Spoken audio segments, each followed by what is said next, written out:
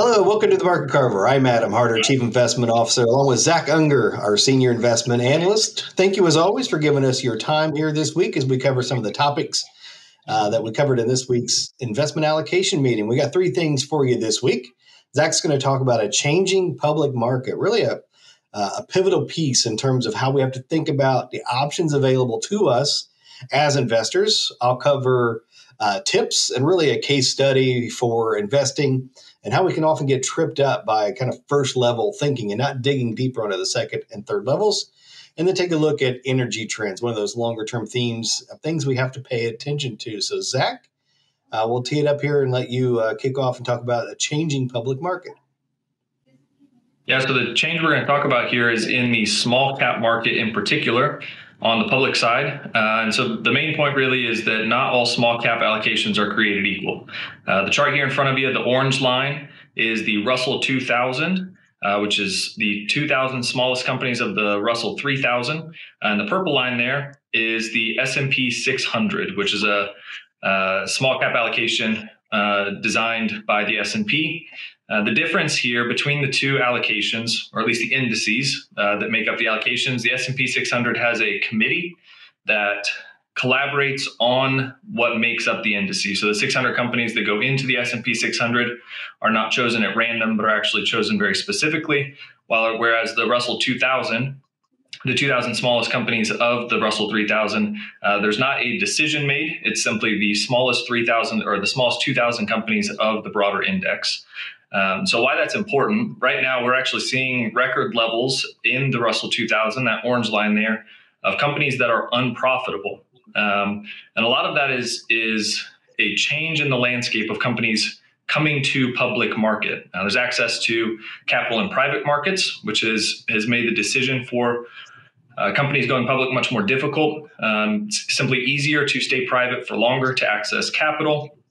And so what we're seeing is that when indices like the Russell 2000 simply take the lowest or the smallest, rather, 2,000 companies in an index, they are exposing themselves to less quality companies, whereas the S&P 600, with the committee that makes the decision, can lean towards the stronger companies in the S&P 600. That is in part the quality companies staying private for longer. That is in part the thesis, or at least the foundation of a thesis for private equity allocation, which we do have access to through our Core Plus offerings. A couple different options in there that are worth talking to your advisor about to see if they would be a fit. But overall, the main take home is that not all small cap allocations are created equal. And just for your knowledge, our portfolios, when we do have small cap allocations, favor the S&P 600 or ETFs that are designed to mirror the S&P 600. So we are making sure that we're getting those high quality small cap companies in the portfolio. Yeah, thank you, Zach. Excellent job there. It's just this has really followed my career path back in 2001 after we had several large corporate bankruptcies, MCI, Enron. We had the Sarbanes-Oxley Act, which really added layers and layers of regulation, well-meaning regulation that put a lot of pressure and things, handcuffs on, sometimes literally, executives of public companies. And that's just one of the things that made it more difficult to go public. And just over that time frame, over the 2 decades plus now that I've been in the business, I've seen the total number of companies that are public be smaller and smaller and smaller. Now, some of that is bigger players buying up the smaller ones and gaining scale. And the other piece is some companies just don't want to go public in many ways. I can't blame them.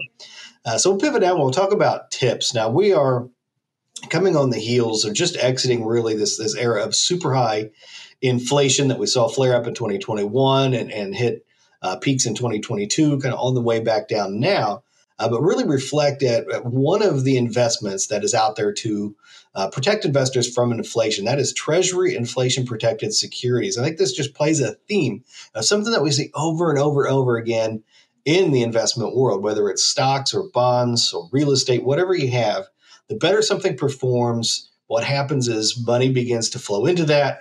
And so you will see the average investor return be far lower than what the underlying asset class had, because they weren't there in the beginning, the middle, and the end.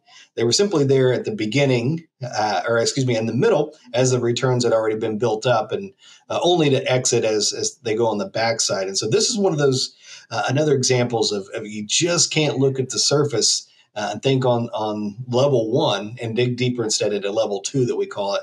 We have to think a little bit deeper, because you would think Treasury inflation protected securities would be an excellent place to park and hide money during a high inflationary environment. Now, we did not lean on this because in general, we were very defensive against rising rates. And this is just to show that this illustrates that rising rates is the underlying driver for those returns. So on the left panel here, we see the actual cumulative return of those TIPS bonds.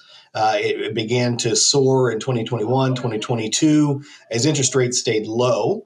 But then it began to unwind and perform very poorly as interest rates rose. On the right panel shows you the cumulative flows from investors. So there was very little activity, but it began to swell as people began to look for things that were inflation protected, sometimes just leaning on the name itself, only to see the performance begin to wane and they flee back out of the fund. So even though the investment returns were modestly positive, by and large, the average investor had a negative return because they flowed in at the wrong time.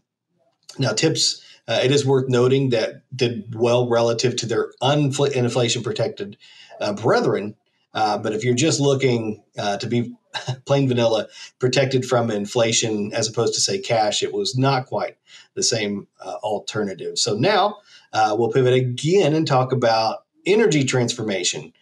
We know that this is happening around the world, in the U.S. especially. We know that half of you watching this are very happy about this, and another half really kind of grumble and don't like to see the pressure that's put on our power grid and everything else that EVs may cause. Our job is to look at these trends and find ways to make profitable investments. And it's something we have to keep in mind. But you can see in the left part of this chart, we can look at what the composition of power inside the United States has. In the bottom piece of that, the yellow, is renewables, primarily wind and solar, gaining an ever so larger share of the total energy production. On the right are really a series of the targets set by the Biden administration, often a little lofty.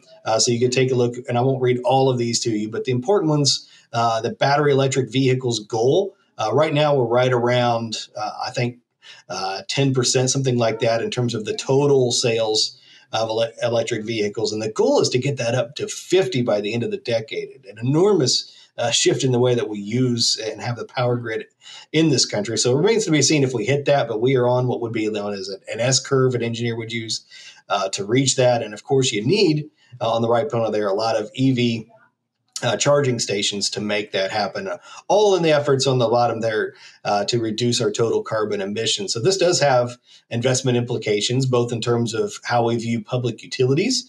All right, they have several profitable ways to deploy capital ahead of them to meet this, but we also have to look at companies that are involved in this transformation, particularly a couple of areas we like. Carbon sequestration is one that is really been booming. Went from a 350 million annual sales in 2022 to well over $1 billion inside 2023. So we have a couple of companies in the portfolio very heavily positioned in that carbon capture environment. So that is just something that we have to tie and peg our investment themes going forward. So, hey, those are the three things we covered this week. As always, we'll give you a reminder here to give us a call if we can be of service, 1-800-928-4001, or scan the QR code to book it electronically. And as always, thank you and have a great weekend.